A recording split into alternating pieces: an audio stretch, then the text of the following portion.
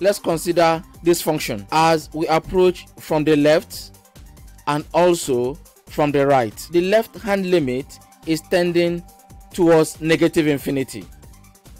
This is going towards negative infinity, and this is going towards the negative infinity towards minus y. Similarly, as the function approach from the right hand side is tending towards positive infinity, this is going towards positive infinity on the plus y, and this is going towards positive infinity on the plus x. Hence, this function is undefined, and we can say it does not exist.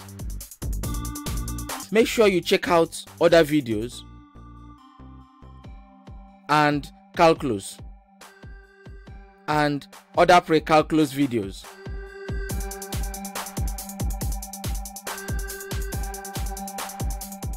And multiple solved exam questions in pre-calculus. And to locate all the videos, follow the link on the screen. I will see you in the next video.